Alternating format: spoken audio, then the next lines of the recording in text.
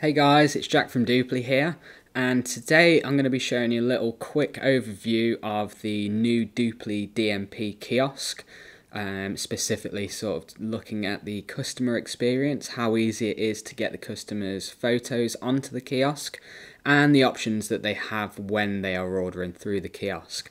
So from this homepage, we're going to go straight in. From here, the first thing that they will be presented with is the size of the prints that they want to do. We're just going to go ahead and select 4x6. And the quickest and easiest way for the customer to get their images across is to do it via their phone. So the customer would select iPhone and iPad. If they're running on Android, then they just select Android. And the customer is given two options. They can connect it with the cable, so there's a plethora of ports on the front of the kiosk, or the quickest and easiest way is to connect via Wi-Fi.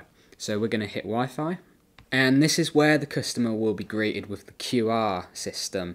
Now this is a really nice and simple way for the customer to connect seamlessly to the kiosk. So you're going to see on the left we've got step 1. So the customer will open up their camera app and simply scan the first QR code. Now this will connect them to the Wi-Fi network of the kiosk. Then you will move over and simply scan the second QR code, and this will bring up the SnapLab Pro software on their phone.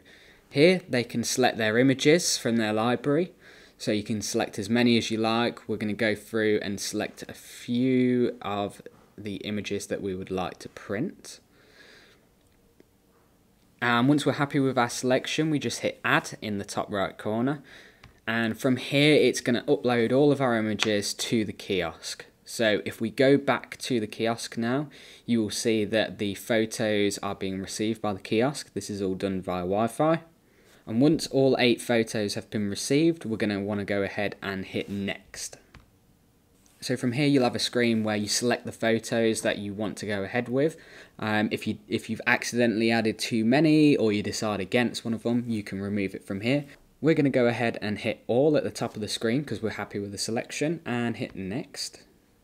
And from here, this is going to bring up the edit screen. So this is where we're going to be able to make changes to our order and customize it.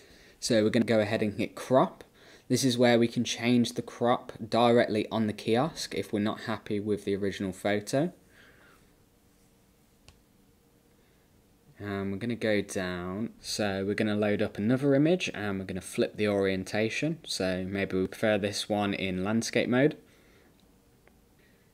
And I think that this one would look good in black and white. So we're going to go to filters, scroll down and select monotone.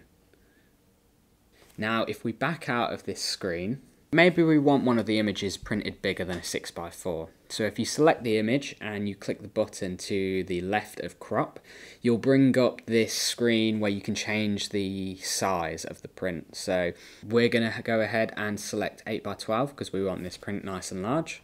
And you can see on the left, that's where it's added the 8x12 glossy print. Now it will keep the original one, so you can see we've got the 4x6 glossy. If you don't want this anymore, you can simply select it and hit minus on the copies, and this will remove it from the order. So let's say one of the images we want to print multiple copies of. We can do that by hitting the photo and just bump up the copies at the bottom. Then when we're happy with our selection and our edits, we're going to go ahead and hit next. And this will show us an overview of the order. And when we're happy with that, we're going to hit next. And we're going to give our order a name. So this will be important for the operator of the lab to complete their order. So we're just going to call it Dupli. And this will transfer the files to the operator of the lab. So thanks for checking the video out. We hope you enjoyed it. And if you've got any questions, feel free to get in contact with us anytime. Cheers.